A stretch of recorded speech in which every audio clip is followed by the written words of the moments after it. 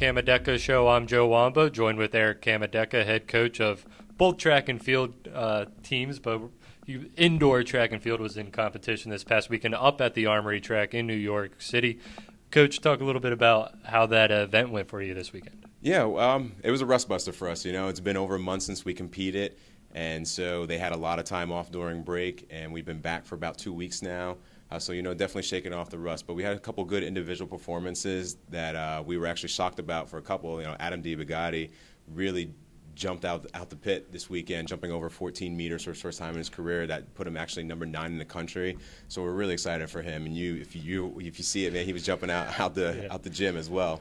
Then Danica Ani, she really impressed us, actually winning the meet, and it was pretty much all Division I teams, and she ended up throwing over, I believe, like 45 feet, so that put her number 3 in the country right now. And then Devontae's still holding steady at number 3 in the 200. And I think some improvement can be made, but it's going to happen is on the jumpers with the high jump and continuing the improvement with the long jumpers too. Yeah, absolutely.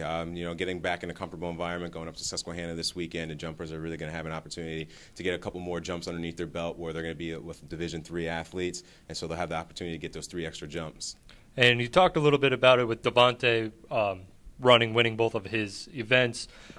I think Langston Gash had a really strong performance as well, coming in 3rd or 4th in the run that he had. Yeah, we had a couple top 10 finishes on the distance end. Langston Gash did really well, and Idris really surprised us coming out with a 2 flat as a freshman, so we're really excited to see what his future is going to hold for him. And some excitement in events that you didn't really compete in this weekend was the relays, but you will be going after these weekends. Yeah, depending on how everyone feels, we're going to try to line up and run a pretty solid men's 4x4 as well as go after it on the women's side.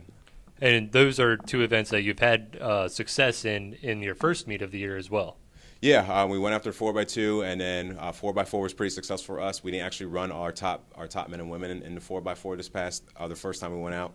But coming up this weekend, like I said, if everyone's healthy, we're going to line up and try to go after a solid time. Well, Coach, we hope everybody stays healthy and we keep on improving in the times and setting records. Yeah, absolutely. He's Erick Camodeca. I'm Joe Wamba, and this has been the Erick Camodeca Show.